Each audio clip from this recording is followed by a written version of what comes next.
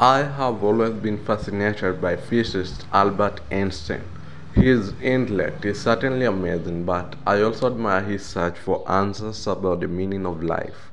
Though he is probably best known for his theory of relativity, Einstein's numerous scientific contributions were ultimately acknowledged when Time magazine recognized him in 1999 as the person of the century. My favorite story about Einstein happened after he became a household name. The great physicist was traveling by train. When the conductor came to Einstein, he requested his ticket. The famous genius reached into his vest pocket but did not find the ticket there. He searched through all of his other pockets, then looked in his briefcase.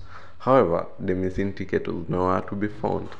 However, by this time, the conductor recognized his famous passenger and said, Dr. Einstein, I know who you are. We all know who you are. I'm sure you bought a ticket.